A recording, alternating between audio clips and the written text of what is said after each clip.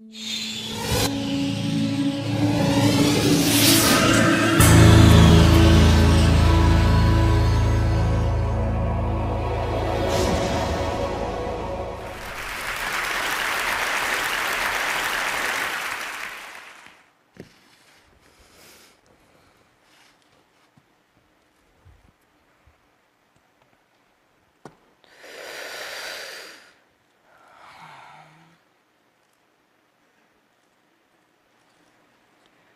I didn't always make my living from music. For about the 5 years after graduating from an upstanding liberal arts university, this was my day job.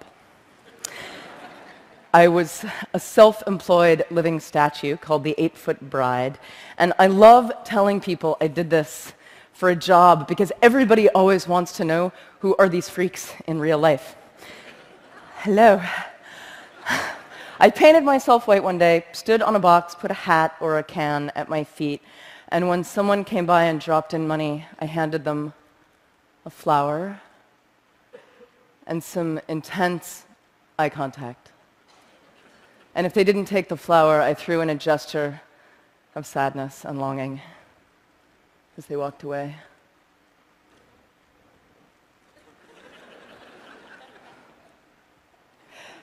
So I had the most profound encounters with people, especially lonely people who looked like they hadn't talked to anyone in weeks. And we would get this beautiful moment of prolonged eye contact being allowed in a city street, and we would sort of fall in love a little bit. And my eyes would say, "Thank you.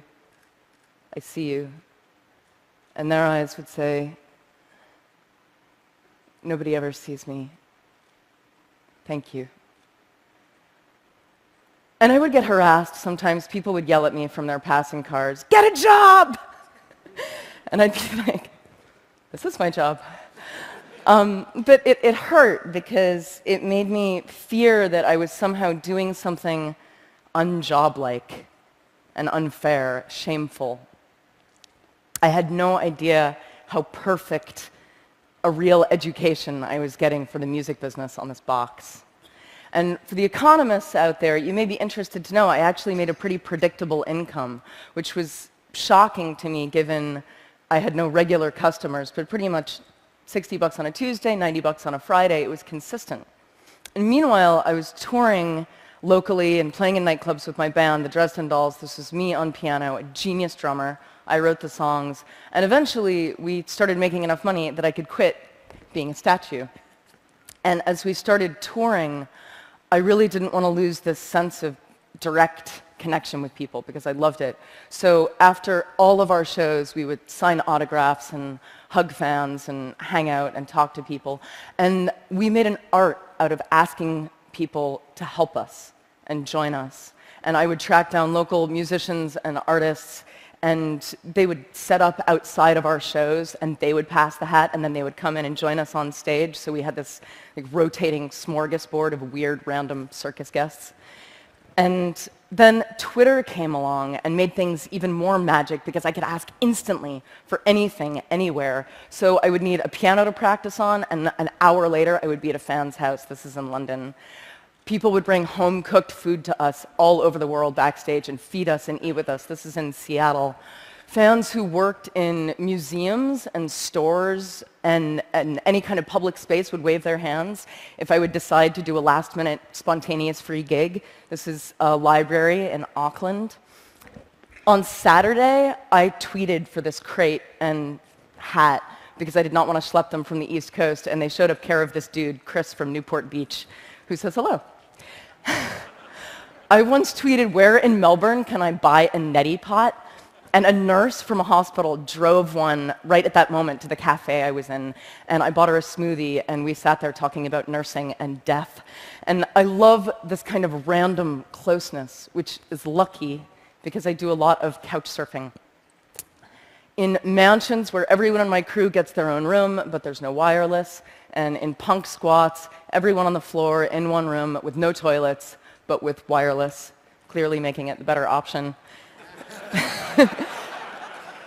My crew once pulled our van up to a really poor Miami neighborhood, and we found out that our couch surfing host for the night was an 18-year-old girl still living at home, and her family were all undocumented immigrants from Honduras. And that night, her whole family took the couches, and she slept together with her mom so that we could take their beds. And I lay there thinking, these people have so little. Is this fair?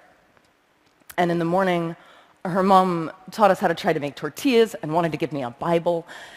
And she took me aside and she said to me in her broken English, "Your music has helped my daughter so much. Thank you for staying here. We're all so grateful." And I thought, this is fair. This is this. A couple months later, I was in Manhattan, and I tweeted for a crash pad, and at midnight, I'm ringing a doorbell on the Lower East Side, and it occurs to me, I've never actually done this alone. I've always been with my band or my crew. Is this what stupid people do? Is this how stupid people die? And before I can change my mind, the door busts open. She's an artist. He's a financial blogger for Reuters. And they're pouring me a glass of red wine and offering me a bath, and I have had thousands of nights like that and like that. So I couch surf a lot. I also crowd surf a lot. I maintain couch surfing and crowd surfing are basically the same thing. You're falling into the audience, and you're trusting each other. I once asked an opening band of mine if they wanted to go out into the crowd and pass the hat to get themselves some extra money, something that I did a lot. And as usual, the band was psyched, but there was this one guy in the band who told me he just couldn't bring himself to go out there. It felt too much like begging to stand there with the hat. And I recognized his fear of, is this fair? And get a job. And meanwhile, my band is becoming bigger and bigger. We sign with a major label. And our music is a cross between punk and cabaret. It's not for everybody. But, well, maybe it's for you. We sign, and there's all this hype leading up to our next record. And it comes out, and it sells about 25,000 copies in the first few weeks. And the label considers this a failure. And I was like, 25,000, isn't that a lot? They were like, no, the sales are going down, it's a failure, and they walk off. Right at the same time, I'm signing and hugging after a gig, and a guy comes up to me and hands me a $10 bill. And he says, "I'm sorry, I burned your CD from a friend."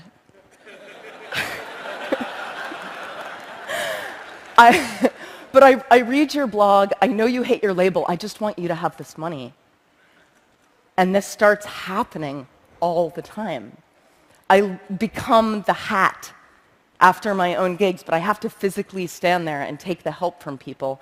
And unlike the guy in the opening band, I've actually had a lot of practice standing there. Thank you. And this is the moment I decide I'm just going to give away my music for free online whenever possible. So it's like Metallica over here, Napster, bad, Amanda Palmer over here. And I'm going to encourage torrenting, downloading, sharing, but I'm going to ask for help because I saw it work on the street. So I fought my way off my label, and for my next project with my new band, the Grand Theft Orchestra, I turned to crowdfunding. And I fell into those thousands of connections that I'd made, and I asked my crowd to catch me. And the goal was $100,000. My fans backed me at nearly 1.2 million, which was the biggest music crowdfunding project to date. And you can see how many people it is. It's about 25,000 people. And the media asked, "Amanda, the music business is tanking and you encourage piracy. How do you make all these people pay for music?"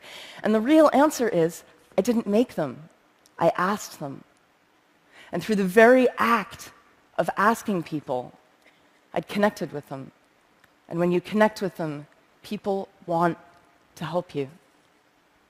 It's kind of counterintuitive for a lot of artists. They don't want to ask for things, but it's not easy. It's not easy to ask. And a lot of artists have a problem with this. Asking makes you vulnerable. And I got a lot of criticism online after my Kickstarter went big for continuing my crazy crowdsourcing practices, specifically for asking musicians who were fans if they wanted to join us on stage for a few songs in exchange for love and tickets and beer. And this was a doctored image that went up of me on a website. And this hurt in a really familiar way. And people saying, "You're not allowed anymore to ask for that kind of help," really reminded me of the people in their cars yelling, "Get a job," because they weren't with us on the sidewalk, and they couldn't see the exchange that was happening between me and my crowd, an exchange that was very fair to us, but alien to them. So this is slightly not safe for work. This is my Kickstarter backer party in Berlin. At the end of the night, I stripped and let everyone draw on me. Now, let me tell you, if you want to experience the visceral feeling of trusting strangers, I recommend this, especially if those strangers are drunk German people. This was a ninja master level fan connection, because what I was really saying here was, I trust you this much. Should I? Show me. For most of human history, musicians, artists, they've been part of the community, connectors and openers, not untouchable stars. Celebrity is about a lot of people loving you from a distance, but the internet and the content that we're freely able to share on it are taking us back. It's about a few people loving you up close, and about those people being enough. So a lot of people are confused by the idea of no hard sticker price. They see it as an unpredictable risk. But the things I've done, the Kickstarter, the street, the doorbell, I don't see these things as risk. I see them as trust. Now, the online tools to make the exchange as easy and as instinctive as the street, they're getting there. But the perfect tools aren't going to help us if we can't face each other and give and receive fearlessly, but more important, to ask without shame. My music career has been spent trying to encounter people on the internet the way I could on the box. So blogging and tweeting not just about my tour dates and my new video, but about our work and our art and our fears and our hangovers, our mistakes, and we see each other. And I think when we really see each other, we want to help each other. I think people have been obsessed with the wrong question, which is, how do we make people pay for music? What if we started asking, how do we let people pay for music? Thank you.